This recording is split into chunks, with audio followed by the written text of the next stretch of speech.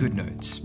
I'm writing this letter to you to express a sentiment I have towards one of your apps that I've felt for quite a while now, but I've never really spoken up about it. But I think now's about the time you should know.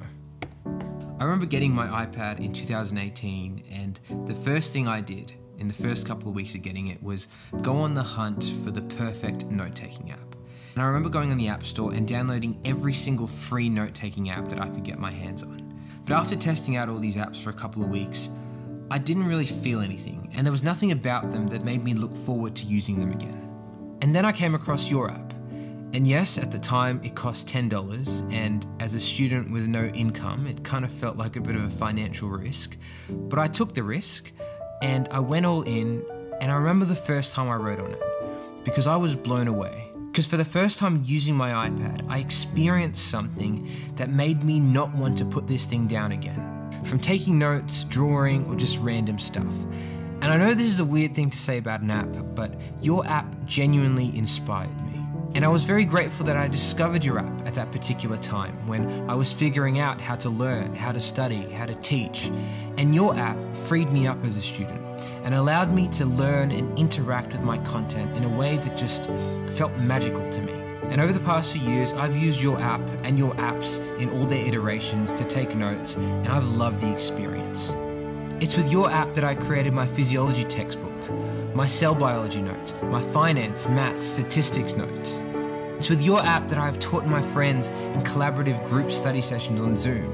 It's with your app that I do the overlay drawing feature that people have seen on my YouTube channel. And it's with your app that I collect and brainstorm ideas for work presentations and even these YouTube videos. And in the age where app companies are turning to subscription models to exploit their growing customer base, not to mention any names, GoodNotes, you're different. Not only do you stay away from the corporate subscription model, but GoodNotes, of all the paid note-taking apps out there, you actually give your customers a free trial of your app. You give them the chance to try out your mechanics, your tools, your settings, your colors, your features, and you give a chance for your potential customers to come to a decision for themselves as to whether or not they want the app before they go and spend their $10 or $15. And I respect that. And I respect the fact that you're a brand that actually listens to its customers and tries to meet their needs. And it's because I respect you that I need to tell you the truth and come clean about something.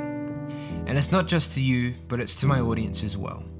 I don't use GoodNotes 5. In fact, I haven't used it for at least a year. Instead, I actually use GoodNotes 4. Yes, the previous iteration of the GoodNotes app that isn't even available on the App Store anymore. Now, why do I use GoodNotes 4? Well, there's something GoodNotes 4 has that I really like that GoodNotes 5 doesn't. You see, a couple years ago, I made a video talking about what I believe to be the best note-taking app. And it was basically a comparison between the two leading apps at the time, Notability and GoodNotes.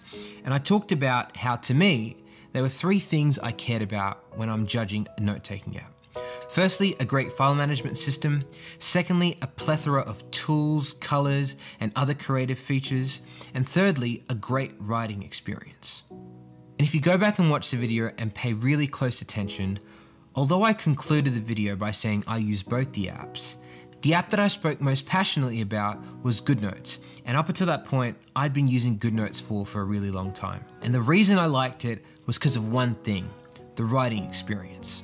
Because I genuinely believe that's what makes a great note-taking app. The writing mechanics of how the Apple Pencil interacts with the software on the iPad. If you get that right, that's what makes you go back to the iPad again and again and again and not want to put it down. And with GoodNotes 4, the writing mechanics were so good that I didn't even want to use pen and paper. And I think during that transition period of shifting from GoodNotes 4 to GoodNotes 5, I kind of went from using the iPad every single day and not wanting to put it down to not really using it as much.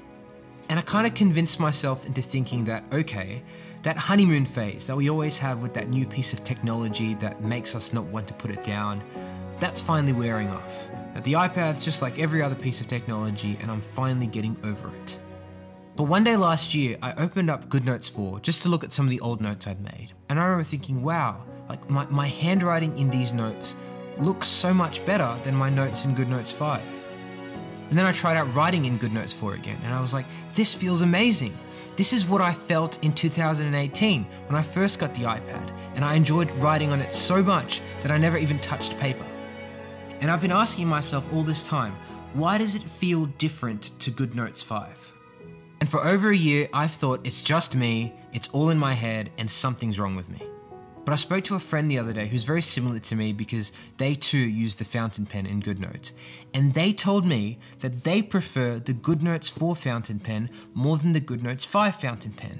And we had this full discussion trying to distill down what makes GoodNotes 4 so special. What's the magic behind it? And it came down to two things. Firstly, the experience of writing in GoodNotes just feels so good. I don't know what it is, but there's something in the mechanics of the software and the digital ink and the pressure sensitivity that's just balanced perfectly. So much so that you don't want to go back to real paper. And secondly, out of all the apps out there, our handwriting, and maybe it's just our handwriting in particular, just looks like something we actually want to look at. And that's what we want from our note-taking apps, for our handwriting to look like something we actually want to look at. Now, in case you want specifics to test this out for yourself, I use the fountain pen in GoodNotes 4 at around a thickness of 2.0, and I use the quad narrow ruled paper. And that combination, for me personally, is perfect. I could write all day with it. And that's no exaggeration, because I literally did write all day with it when I made my physiology notes. But you see, when I try and emulate the same on GoodNotes 5, on its fountain pen, there's something just a little bit off about the pressure sensitivity and the mechanics of the fountain pen. And it's really hard to explain unless you try it out for yourself, but I think the best I can do is when you zoom in a lot, which is something I personally do all the time, you can see how the difference in writing mechanics is exaggerated. The fountain pen in GoodNotes 5 feels like a very exaggerated fountain pen in terms of thicknesses and the way the thickness changes when compared to GoodNotes 4. And when you're writing smaller, it isn't as obvious, but it's still noticeable, and you can feel it as you're writing. And as minute a detail as this might seem to the average person, although GoodNotes 5 beats GoodNotes 4 in almost every other category, I still go back to GoodNotes 4 because of its writing experience. Just to make sure that it wasn't just me thinking all of this in my head, I recently tested this out with some of my friends at university, and so I pulled up both of the apps and I got them to test out the fountain pen in both of them. And of all the people who are existing iPad users, of which there are around 5 or 6, there was a consensus that GoodNotes 4 just feels better, but it was hard to explain why. And they too have been asking me how they can get their hands on the app, because as we've established already, it's no longer found on the App Store. So GoodNotes, I guess the point of this video is to say that although GoodNotes 5 is probably the leading note-taking app out there and does the job for many people, it's not all it could be. And I say that because you've shown us what a truly excellent writing experience feels like in GoodNotes 4. So GoodNotes, if you can somehow find a way to take the writing experience of the fountain pen in GoodNotes 4 and somehow embed it into GoodNotes 5, maybe in a future update or a future release, and you can even call it the original GoodNotes fountain pen, that would be amazing. And I'm telling you, there would be no more competition. That would end the debate for the greatest note-taking app of all time. And in the meantime, if you could potentially consider making GoodNotes 4 available to the public again, maybe for free if you're kind enough to do so, because I think there is a significant proportion of people out there who are still struggling to find the writing experience that they like on the iPad. And I think holding back such a great app like GoodNotes 4 is like really sad when it could be serving those people. But to conclude, either way GoodNotes, I absolutely love the app you've created. And I have such great appreciation for those individuals all those many years ago who had the insight to see the possibility of what the iPad could be if the right kind of software was developed for it. And to keep in mind the potential of this software to go on to inspire students like me to do wonderful things with this tool. And just so you know, to say that your app inspired me and contributed to my growth as a student, along with the growth of the people who've watched this channel, is, quite the understatement. And for that, I'm truly grateful. and I'm keen to see what you do next. I